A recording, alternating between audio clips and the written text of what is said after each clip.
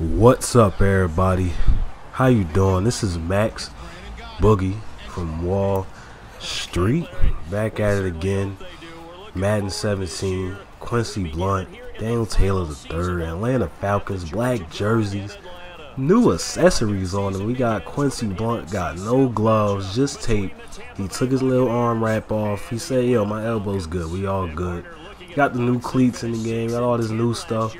We looking good right now. Everything's looking good. Got some new presentation stuff in this Madden 17. You could skip cutscenes. I could have skipped all this and wouldn't have showed it.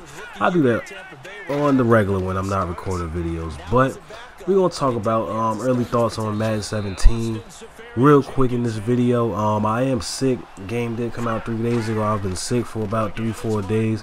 You can still probably hear it in my voice. My nose is a little stuffy, but I've been playing for about a week and a half. I got a little offense coming together. I'm starting to learn how to run. My defense, you can see it in this game. I'm trying to get some run defense. It's hard to like plan about what the computer's gonna do. Way easier against people because the computer just does random plays most of the time. A new presentation feature hits us right here. They got the little lineups. Real cool, man. This wasn't a real like it was something cool that I actually did enjoy seeing. But stuff like the pylon cam, I'm getting to that. I'm gonna show that at the end of the game. It doesn't really make sense most of the time. And since we started off on defense, let me start about the defense first. Now, in Madden 13, that was probably like the most glorious time.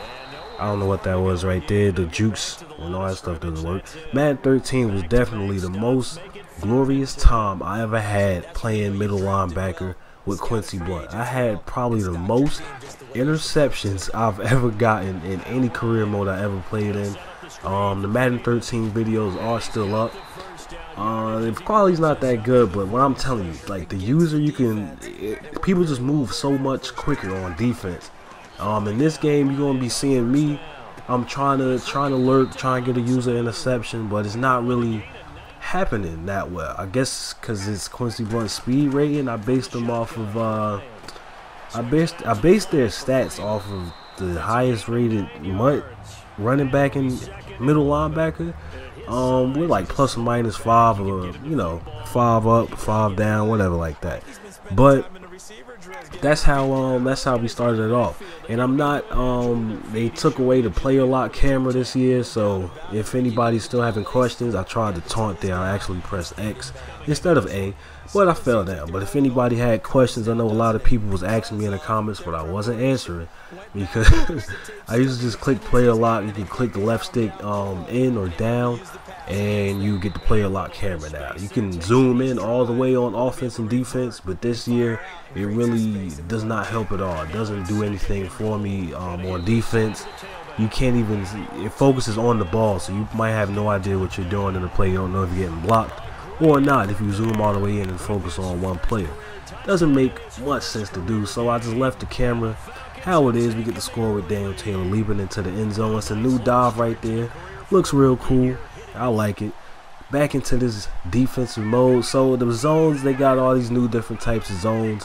Playing underneath actually does something this year. I didn't even try out all the other directions because you really didn't need to. Against people online, a lot of flats. They throw a lot of flats and stuff like that. You can still try to throw it up. I got caught on probably twice, but usually I press X and I get the slide and other stuff like that. The D-line plays crazy. Not really much nanos. By nanos, I mean blitzes that the D-line will just come in free. I don't really see much, and if it does happen, they get to stop. They stop moving actually and pause for about a second or two, and then continue to rush. I think.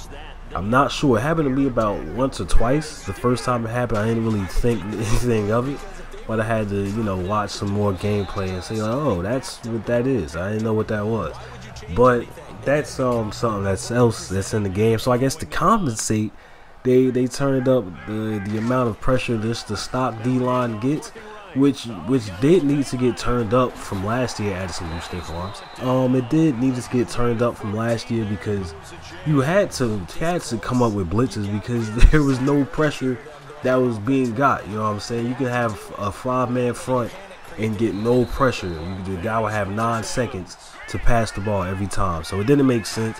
They turned it up this year. Some people think they need to turn it back down and do all this other stuff, but I think it's alright. It's just you have to play quick. You know, NFL it is quick.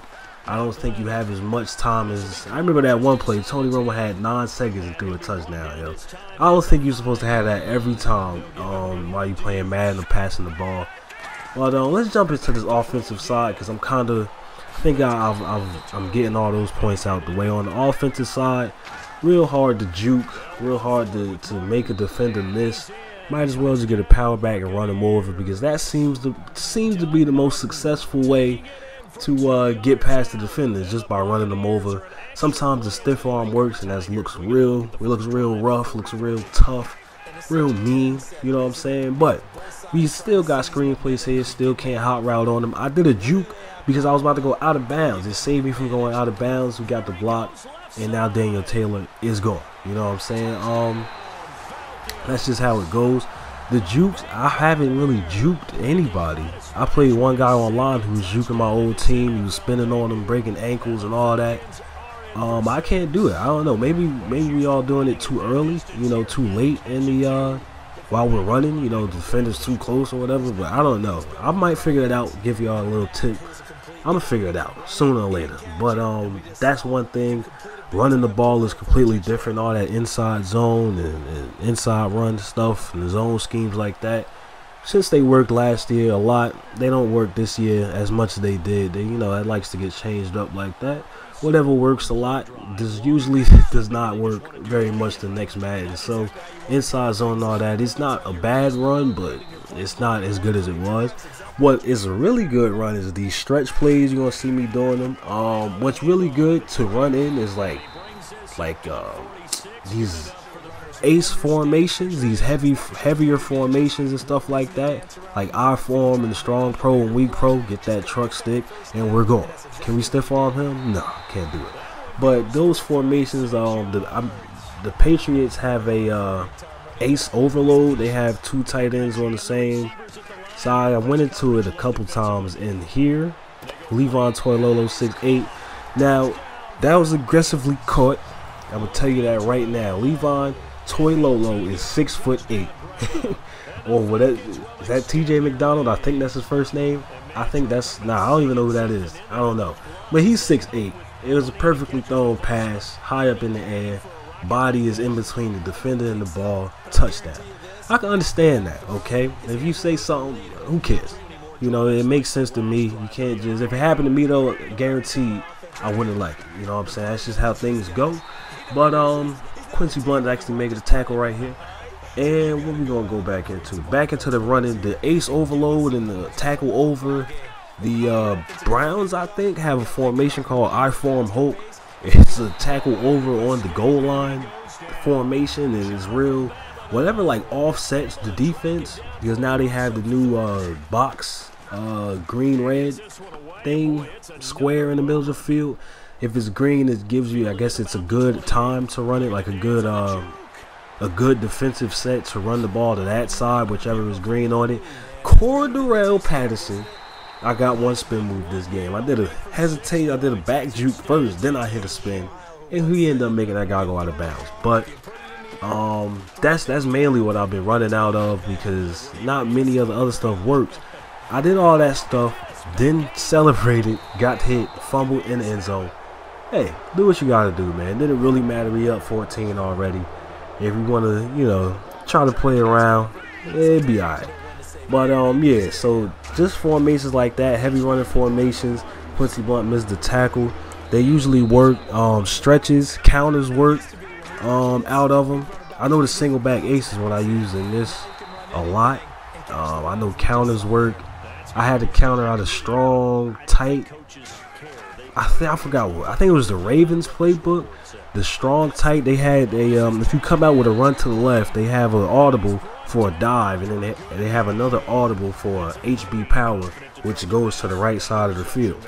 So if you find a good run to the left out of the strong, tight in the Ravens playbook, you have like three-headed running scheme right there. You know what I'm saying? It's kind of hard to stop because it's a tight set, it's a heavy set, And the tight ends, if your tight ends can block, it's going to be like another lineman on the field to go upfield, block a linebacker, and do something. Make it one less person that you have to try to juke, because you're not going to juke it. Now we're going to see right here.